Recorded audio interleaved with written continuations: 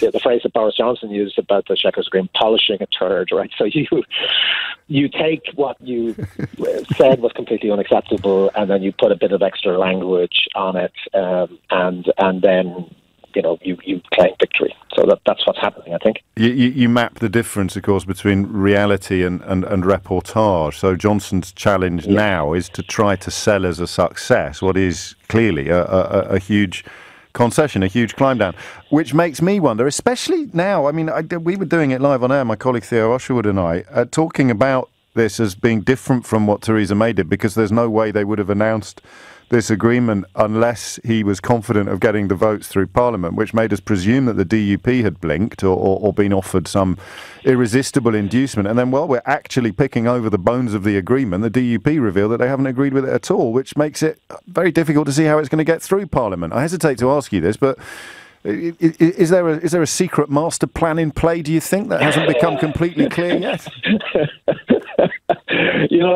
I think we've all been asking that question for the last 3 years, haven't we? There must be more to this than meets the eye. It can't be quite as dumb as it seems. There must be something else going on here. It seems clear, and I think you're absolutely right. I think I made the same assumption, and I think everybody else made the same assumption when we heard, okay, a deal has been done. The DUP must have been squared.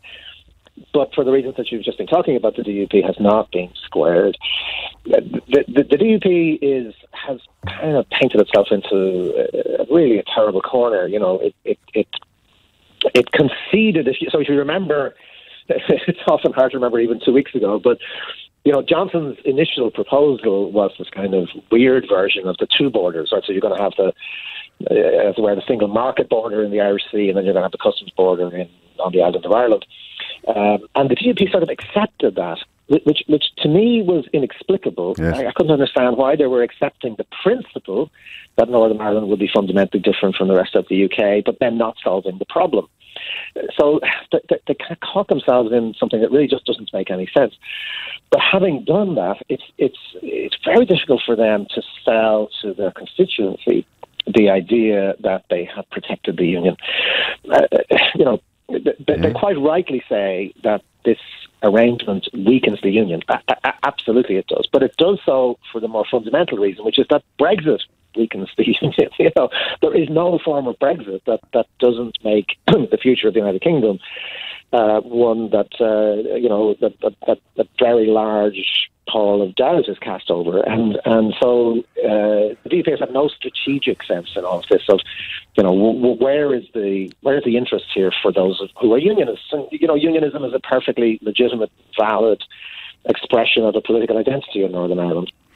Whether you agree with it or you don't, one would like to see it being led in a way that had some kind of strategic direction. But they've kind of got themselves into this situation, really, where, of course, they didn't think Brexit was going to happen. They thought they could just wave the flag. It was going to be a bit of recreational Britishness, and then it would all be over. And they're now stuck in a situation where they either have to be the last standout that prevents Johnson from getting his deal, or they have to crumble and concede on a Northern Ireland only backstop, which undoubtedly does, in its long-term implications, point towards a greater and greater separation of Northern Ireland from the rest of the UK. Well, you lay it out so neatly. I would find it hard to imagine them supporting this then, because the raison d'etre is the retention of closest possible links with the rest of the United Kingdom. But what do you... I hesitate to ask you which side you'd put your money on, but I'm going to. Well, what do you think they're going to do?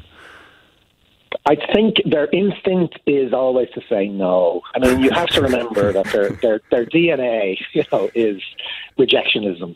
Their history lies in trying to bring down the first kind of reforming Prime Minister in Northern Ireland in the mid-1960s, Terence O'Neill, who was trying to do some actually very mild reforms to appease the Catholic community. That's where the DUP came from. That's where Ian Paisley, who was its founder, gained his first political traction. They spent the entire period of the Troubles saying no to and bringing down any attempt at reconciliation, at power sharing. They, of course, opposed the Belfast Agreement, and this is a really important thing to keep in mind. Although Sammy Wilson was waxing lyrical about how important it is yesterday on social media. I know. It's kind of wonderful that they discovered it now, when it seems to suit them. But their instinct is say no to everything.